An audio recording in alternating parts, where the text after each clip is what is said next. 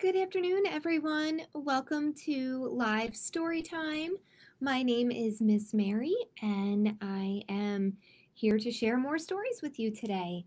Thank you for tuning in. As always, I am just going to wait a little bit before getting started. And this week, I am reading stories about determination and self-confidence. And I decided on this theme because of the Olympics. And even though none of the books that I'm reading are about athletes, I thought the message of determination and self-confidence is very Olympic themed when you think about it. These athletes are so incredible, and they do such amazing, at times dangerous things, and the level of determination that they have when they're training and when they're competing, and the sportsmanship they have, it's so beautiful to watch. So I thought that would be a great theme for today. So, as always, if you are here, please say hello in the comments, and I will be sure to give you a shout out. A couple of reminders about shout outs, as always. There is a bit of a lag with you writing a comment and me seeing it, so if I don't answer you right away or say hello right away, I'm not ignoring you. I just haven't seen your comment yet, so as soon as I do, I will be sure to give you a shout out. And also, if I am in the middle of a story, I just wait until the end of the story to say hello because I don't want to interrupt the flow. So we have some people tuning in. I am excited to see that. So let's get started, all right? This book is called Tallulah Plays the Tuba by Tiffany Stone. I played the clarinet, if anybody was curious, all throughout, like I started in 5th grade and I played all throughout high school. I did not play the tuba, but I'm impressed by it because it's so big. So here we go. Here's our first story about determination. Here we go. Tallulah wants to play the tuba more than anything. Pa. That's what she thinks it sounds like. So she joins the school band. Although she is the youngest, Tallulah can already read music. Plus, she has very powerful lungs. You see all the candles she's blowing out? And strong muscles.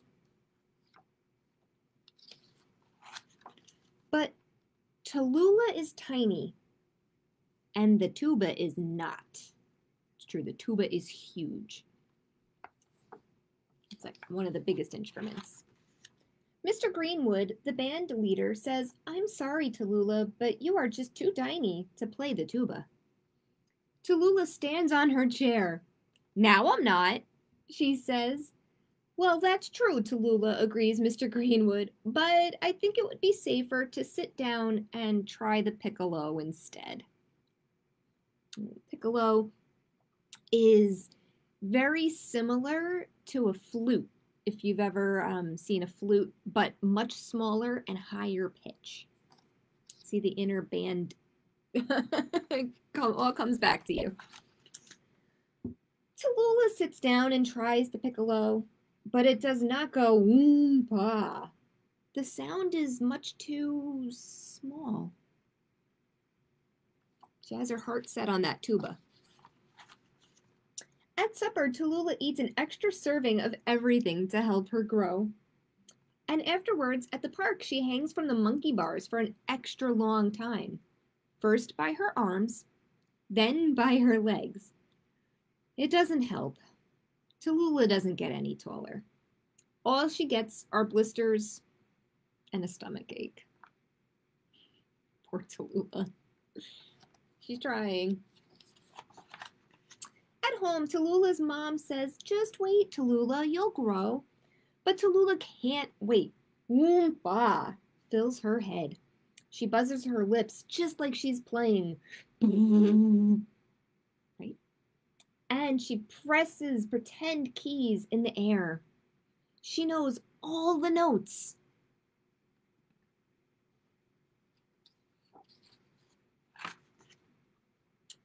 Every time she has band practice, Tallulah tries to convince Mr. Greenwood that she is not too tiny. She stacks up all the music books and climbs on top. That's very inventive, Tallulah, says Mr. Greenwood, but, we need those. She uses a stepladder from the library and a pair of stilts from the gym. Tallulah tries everything she can think of. She even gets her friends to form a pyramid with her on top. She can finally reach the mouthpiece, but now there's nobody left in the band. That's not good either. Tallulah, says Mr. Greenwood, I'm sorry, but the tuba is just too big for you. I know, says Tallulah. She feels tears sneak into her eyes. The tuba is too big for her, and there's nothing she can do about it. Unless Tallulah has an idea. The next time she has band practice, Tallulah gets there early and goes to work. Before Mr. Greenwood arrives, Tallulah talks to the rest of the band. Grab your music stands and instruments and follow me. Oompa. When Mr. Greenwood walks in, the band room is empty. Outside, the air is filled with music from flutes, clarinets and saxophones, trumpets and trombones, and a tuba.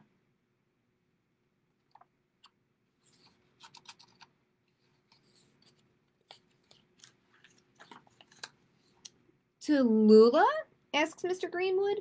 The music stops and the other musicians step aside. I wasn't too tiny, said Tallulah.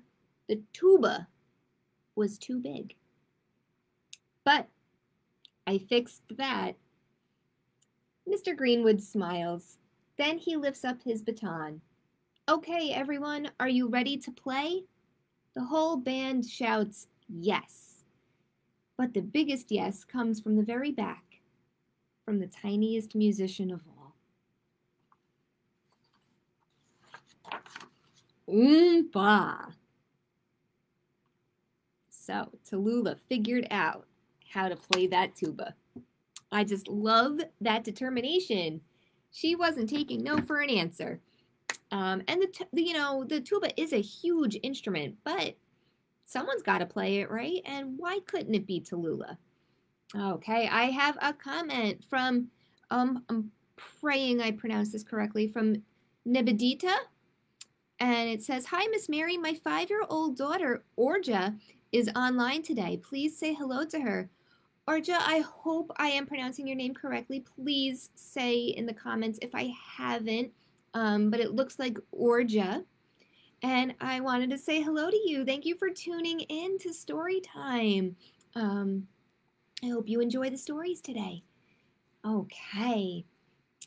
And as always, if you are tuning in, please say hello in the comments so I can give you a shout out too. Okay.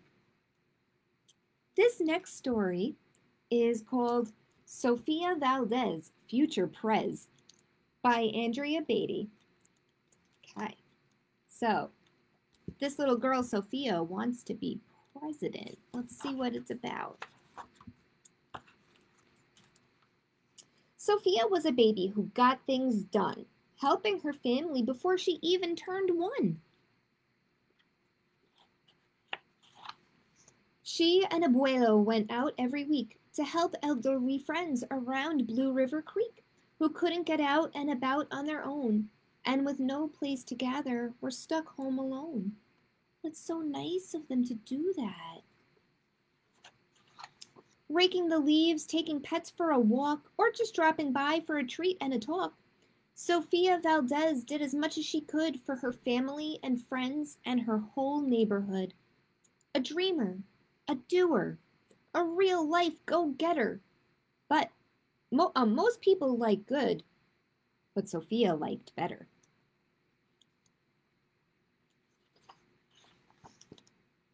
Okay, here we go.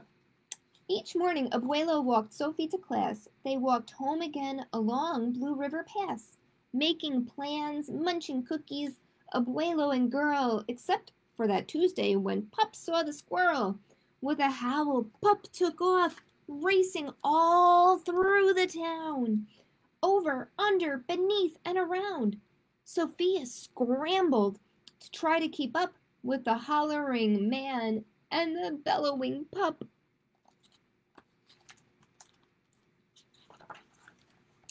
Up the squirrel ran to the top of a hill made of leftover junk for the local landfill. They reached the tip-top of that mountain of trash, which jiggled and broke with an ear-splitting crash. Down they all tumbled and hit with a thud on a moldy old pumpkin surrounded by mud. Ugh! Ouch! Cried Abuelo. He struggled to stand. A dangerous mess, he said, grasping her hand.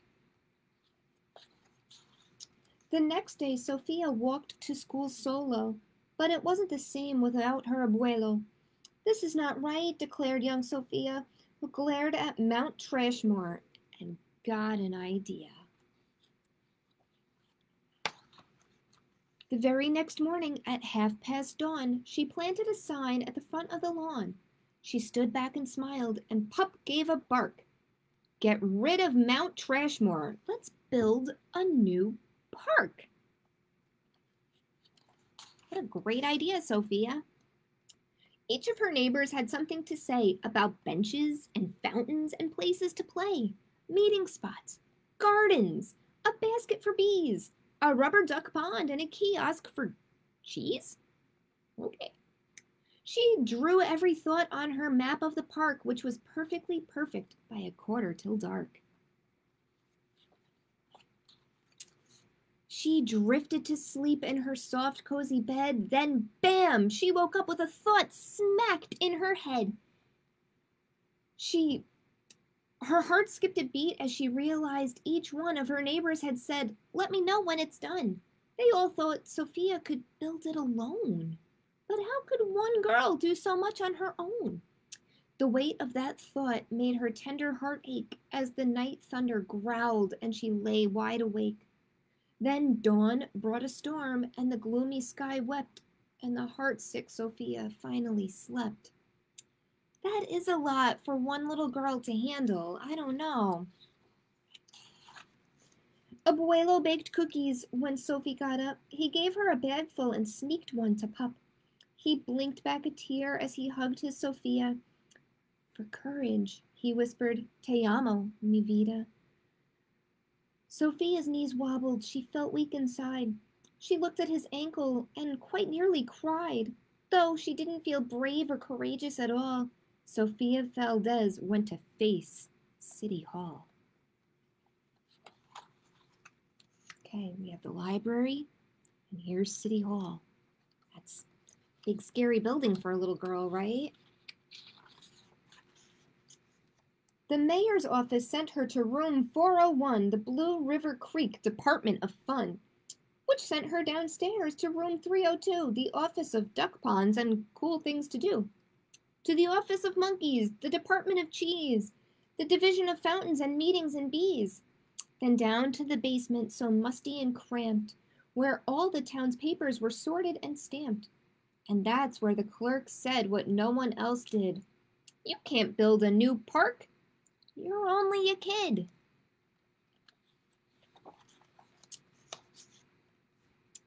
The words smacked Sophia deep down in her heart. Her plan was kiboshed right before it could start.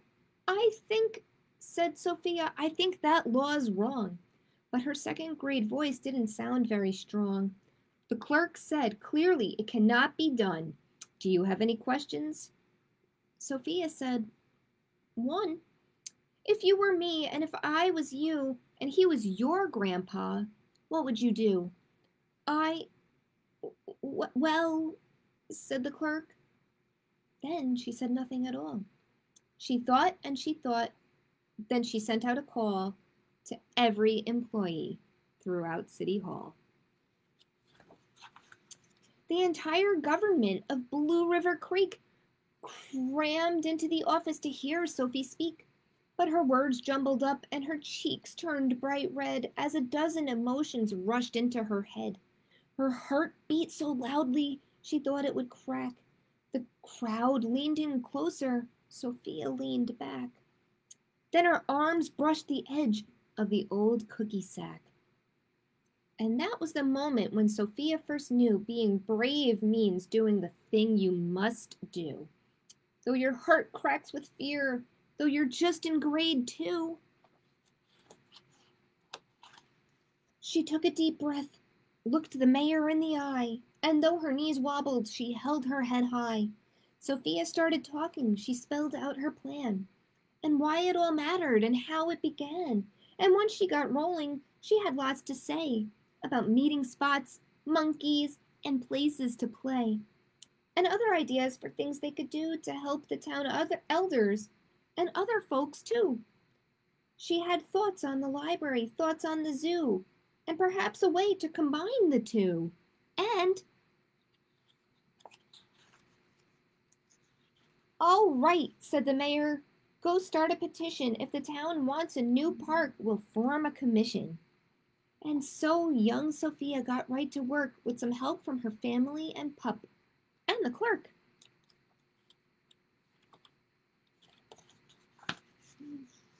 The others joined in, not all, but a few, like Miss Lila Greer and the kids in grade 2. They all have signs hanging, holding signs to get their park. There were hearings and surveys and taxes to figure, then bulldozers, cranes, and a bigger digger. They all built that park. That's how it got done, with the hard work of, by, and for everyone. But it began with the dream of a person, just one, who laced up her shoes and then led the way to help Blue River Creek get a new place to play. Now, every evening till long after dark, the town comes together at Citizens Park. They all hold this truth to be self-evident, that Sophia Valdez could grow up to be president. Until then, Sophia, that real-life go-getter, helps Blue River Creek get better and better. And that is the story of Sophia Valdez, future Prez. Again, another wonderful story of determination and not giving up and fighting for what you want. She wanted that yucky landfill to turn into a park, and she knew she couldn't do it on her own, that's for sure. But she inspired other people to want that park too. And they signed the petition, the work got done, and then they had a new place for the community to play and to learn and to have fun. So what a great story of how one little girl's idea started something pretty special. Okay. This next story is short and sweet and kind of like an encouraging story. So I hope you enjoy When You Need Wings by Lita Judge.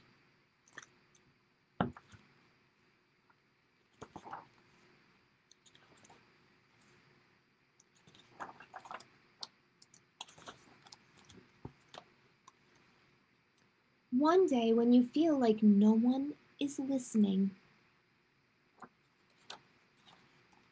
and everyone is loud and you are afraid and you wish you could just disappear, shut your eyes and listen. Do you hear it? That isn't your heart. That is the sound of your very own wings beating within. They can't be seen by others, but you can hear them and feel them.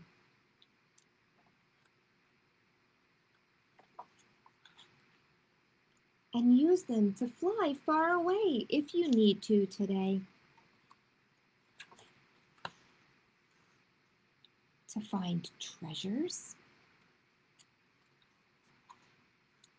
that live inside your mind.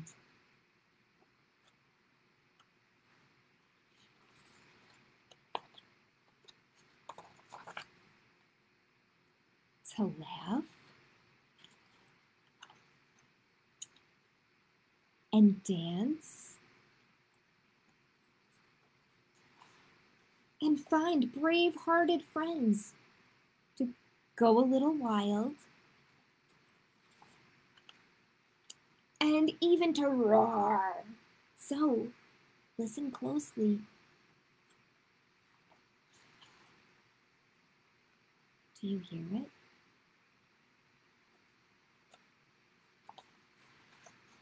That is the sound of your wings.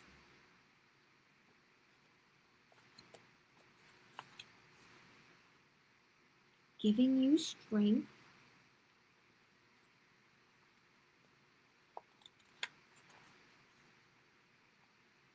to fly. That is the story of When You Need Wings. Again, that one was a very short one.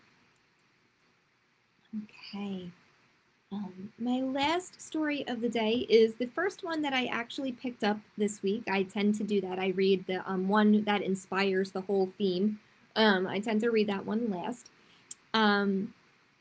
This one I found first and I read it and I really loved it. And then I said, this is a great theme. Determination and self-confidence, and this is definitely a book about determination. So let's enjoy Bella's Recipe for And Disaster is Crossed Out Success by Anna Sequeira.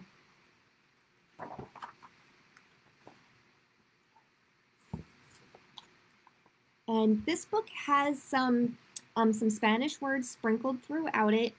I practiced, but Mary is not perfect, so I hope I pronounce everything correctly. If I don't, it was an accident. I am still learning. So here we go.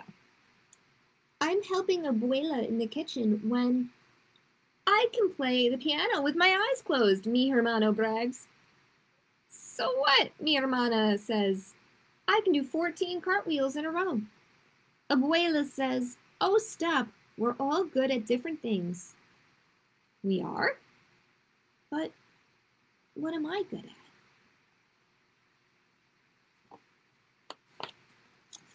Maybe I can be a fabulosa gymnast like my sister, but my somersaults are like jirafas rolling downhill. Nope, not fabulosa.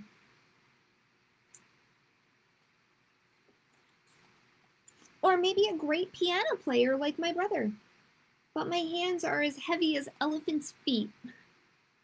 And my music is not popular with my audience. Nope, not great at all. I know, I can be a baker like Abuela. I beat and blend and mix and stir, and the cookie dough is yucky, salty. I think she may have put salt instead of sugar. It's a mistake we make when we're learning, right? I just discovered something terrible. I'm not good at anything. I quit. I cover my face so nobody sees my wet eyes. But Abuela sees everything.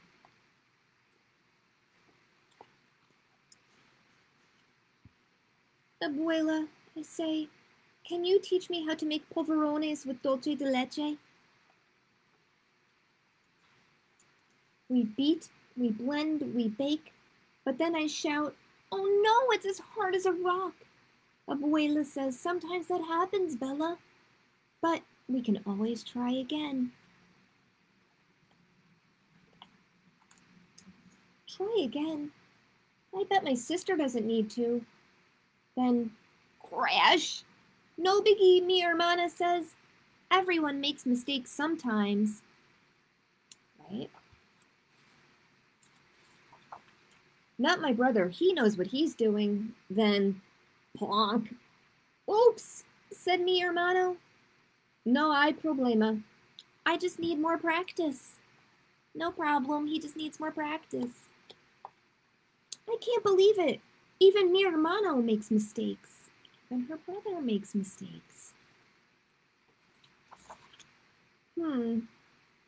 Maybe I can try again too. I measure, I knead, I roll.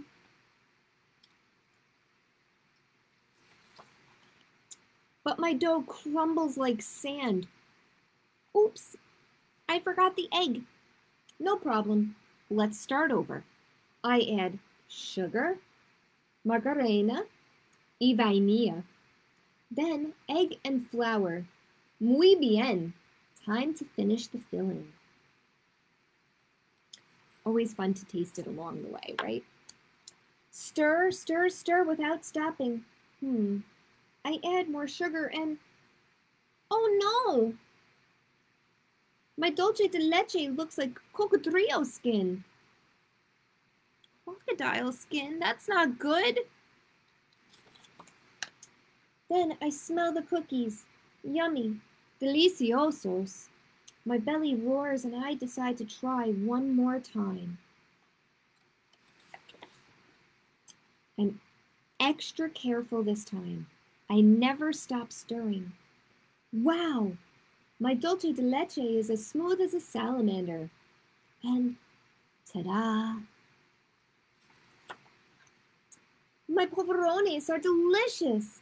Finally, I am good at baking and the master of practicing.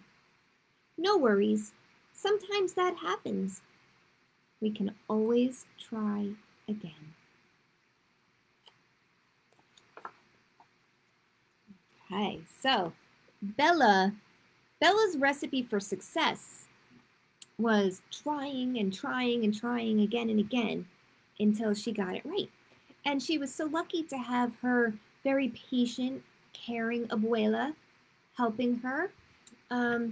Baking is hard.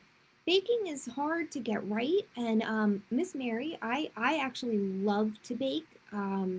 I bake for my coworkers, I bake for my friends, I bake for my family. And there are some recipes that I've made hundreds of times, it seems. And yet, sometimes something just doesn't happen right. And the cookies don't come out right, or the dessert doesn't come out right, or it doesn't look like the picture. And it could be something that I've made a bunch of times before. But you never know. Sometimes things just happen and you try again. So I loved Bella's determination with her baking. I think, you know, that's really special. Oh, we have another comment from Nibadita. Orja says, bye, Miss Mary. Thank you for reading these stories to us. You're so welcome. Thank you for tuning in. I hope to see you next week at next Wednesday's story time. And that is going to be the little end for today, is just a reminder to be determined with whatever you do, whatever hobbies you may have, things that you're practicing. Keep being determined and keep trying and keep focusing. And it's okay to mess up, and it's okay to fall if you know you're doing something where you fall, or it's okay to make mistakes. That's how we learn. That's how we grow. And I think another very important lesson from this year's Olympics is that one that Simone Biles taught us, the wonderful, wonderful gymnast. She is so incredible and so strong. And she knew that something wasn't right.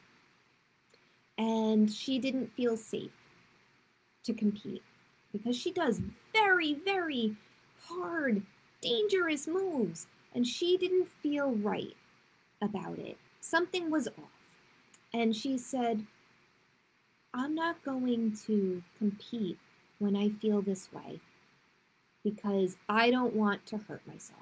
And that's important, to be determined and to be strong, but to also know when it's okay to stop and take a break. Very important. And what a comeback she had when she ended up on that balance beam final and got the bronze medal. So, a really important lesson that determination and strength is so important, but it's also important to know when you need a break, right? So thank you to Simone for teaching us that and reminding us of that. Thank you so much, everyone, for tuning in this week. I hope you all enjoyed the stories, and I will see you next week for more stories at Storytime. Bye, everyone.